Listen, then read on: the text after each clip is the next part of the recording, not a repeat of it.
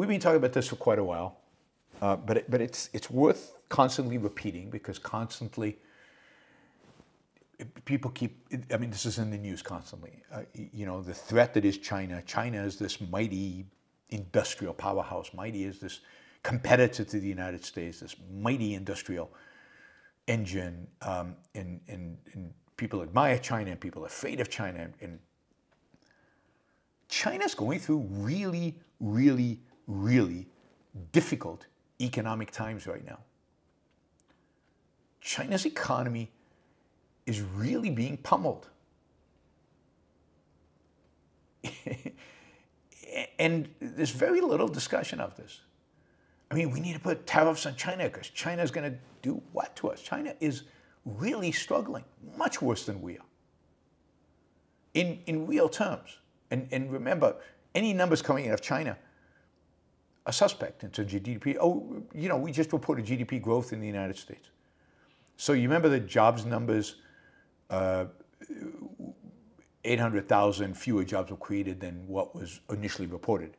Well, it turned out GDP growth was better than what is initially reported. So these things, instead of 2.8, the economy grew in, I guess, the first quarter, 3%. That's pretty damn good. 3%, that's on an annual basis, not in one quarter, 3%.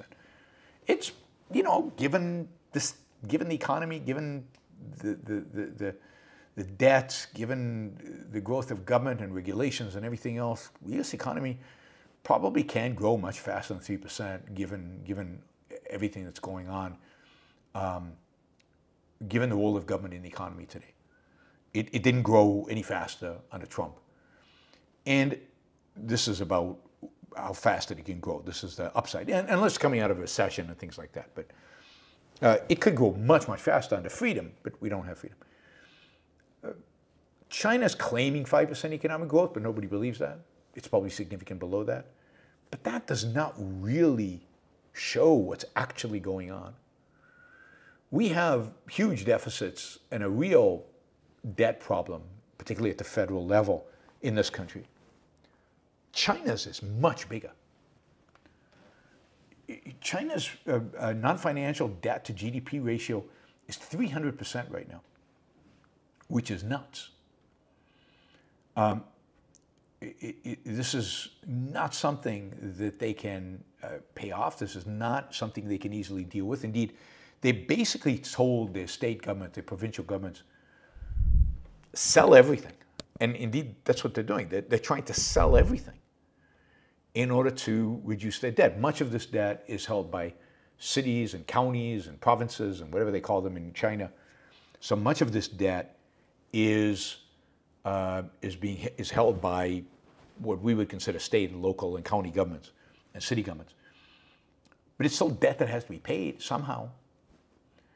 And it is slowing down economic growth. It is restricting where money flows, and it is unbelievably destructive to the Chinese economy. And China's in real trouble.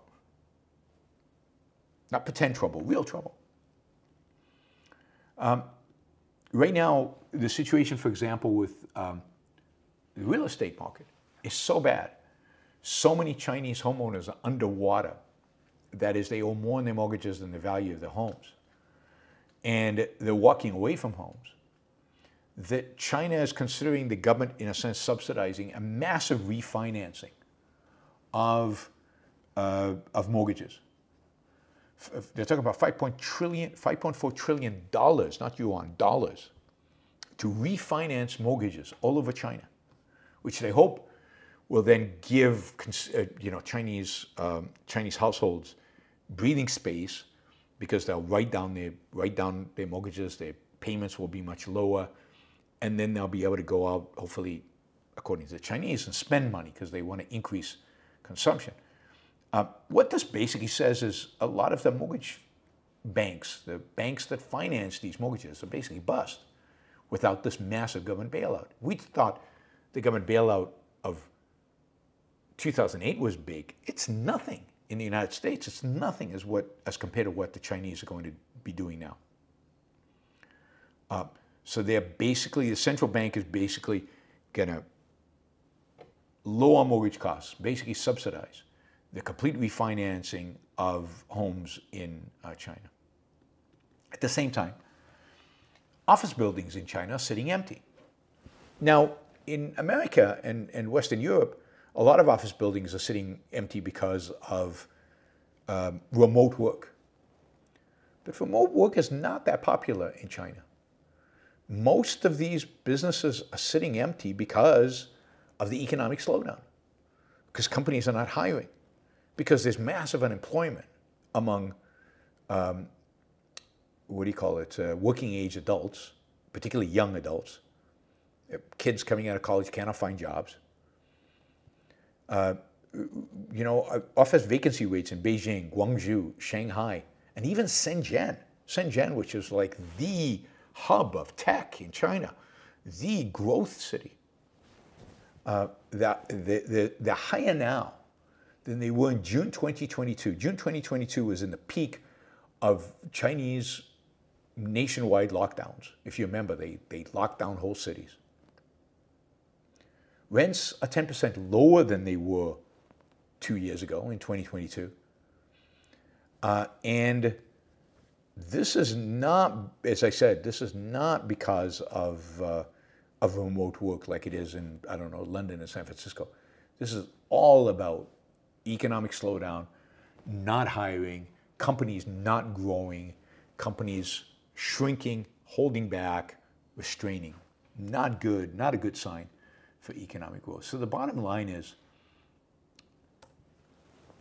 while China remains a real national security threat, even there I think it's overstated, because China is too poor to really engage with war with America. It's just too poor. If you look at a per capita GDP in China, it's still a poor country. Certainly relative to Europe and the United States and Japan and South Korea, it's a poor country. GDP per capita, the wealth of the individuals in China. It has a robust middle class that don't want to become poor, even in their own terms. Does China really want to go to war and risk losing that war, risk losing lives, risk spending gazillions of dollars, risk destroying its own infrastructure, at the risk of all these middle-class people then blaming the government for all this? Unlikely. So I think war with China is very unlikely. But still, it's got a large nuclear stockpile. It's definitely preparing for an attack on Taiwan. It is building up military capabilities. It's building up military capabilities that the United States needs to match and needs to be able to address. All of that is unbelievably true.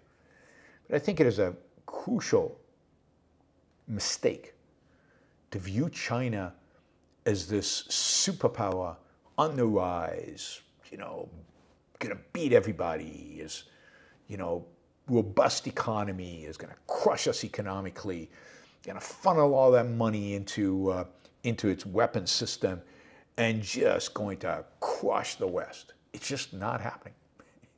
It's just not happening, and not unlikely to happen, because it's struggling economically and going to continue struggling economically. And I've predicted this, 5, 6 years ago, when I first figured out how bad Xi was. I predicted this. Authoritarianism doesn't work. The immoral is the impractical. The immoral in politics is impractical. And the consequence of his authoritarianism, his consequence of his going after the tech industry, is the consequence of him centralizing everything, or centralizing a lot of science and tech and guiding science and tech, is going to be and the idea of growing economically at all costs. That is, not growing economically, growing GDP at all costs. GDP can grow if you just throw money at certain projects. If you pay a bunch of people to dig holes and fill them back in, GDP will grow. And that's what the Chinese have done. And they're paying the consequences for that. And this is predictable. And nothing's changed. That is, the mentality of the Chinese has not gone, of the Chinese leadership has not gone, oh, okay, so it turns out we should have known this, but it turns out statism doesn't work, socialism doesn't work, central planning doesn't work, we should move back towards free markets. That is not what's happening in China. And as a consequence, that is not, China's not going to be an economic threat. It's not going to be it's not going to be this all-powerful economic entity out there that is somehow going to screw America. I mean, it can't anyway, because all it does with America economically is trade, which is win-win, which is much more fundamental. But it's struggling in every respect. And we need to stop viewing it as somehow successful, because when we view it as successful, we want to emulate it. And much of the Biden and Trump agenda regarding tariffs, regarding industrial policy, bringing manufacturing home, all of that is based on this notion that they have all the good jobs. They manufacture stuff we don't. They have it right and we've got it wrong. It's just not true. We're both screwed. They are much more screwed than we are. And if we want to fix our problems, it's not by imitating an economy that is more screwed up than our economy is. So stop the subsidies, stop the central planning, stop the industrial policy, stop bringing manufacturing jobs home. We don't need them. Stop this mimicking of China. It got us into trouble during COVID, and it will get us into trouble economically. They are a disaster economically because they subsidize, because it's top down, because they have industrial planning, because they want to manufacture everything for the world instead of letting it be organic. That is, let the market drive these decisions. If we adopt their policies, we will become as bad as they are. And we don't want that. We don't want to be poor like them. And we don't want to have an economy that's as sick as their economy. As bad as our economy is, and it's got real bad points. As sick as our economy is, and it is sick, and it's getting sicker, and there are lots of problems. We talk about them on this show. We'll talk about them more, I promise. China's in a much, much worse situation. We don't want to mimic anything that they do. Indeed, we want to do the opposite of what they do, particularly under this regime in China.